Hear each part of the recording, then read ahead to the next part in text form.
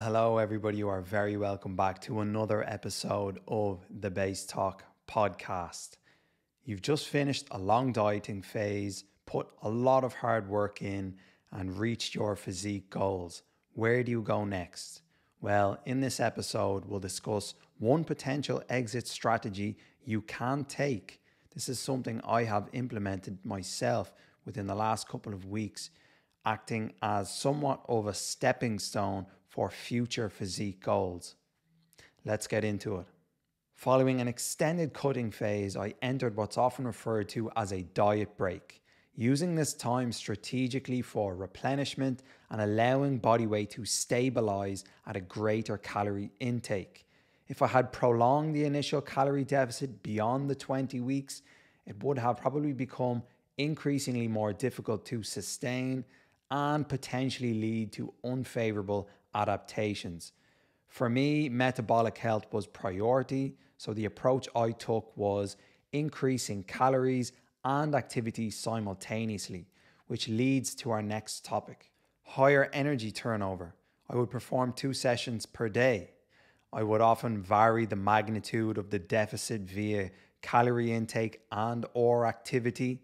For instance, I would sit at maintenance levels, enter a surplus, and eventually return to a calorie deficit again. This approach not only served itself as somewhat of a diet break, but also a great opportunity to really build intensity, progress in training, increase calories, and enjoy a lot more food. I remain within striking distance of the condition I achieved at the end of my cutting phase. Up next is modifying macronutrient percentages. I would experiment with this depending on what phase I'm in, based on a number of factors like satiety, training quality, the actual demands of the physical activity I'm doing, and more.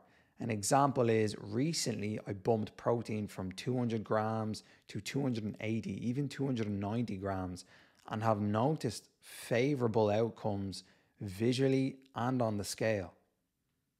So the approach I've taken for the last couple of episodes, I have shared certain strategies I've implemented, the rationale behind some of those decisions and their outcomes. If you'd like to learn more about mechanisms and the underlying processes that occur, I will do my best to accommodate, linking any articles, studies, and relevant readings that I happen to be engaged in below. That brings us to the end of this episode. As always, it is greatly appreciated. Thank you very much for watching.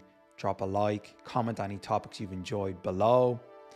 Click that bell icon, subscribe, and check out the socials for more regular updates. We are done.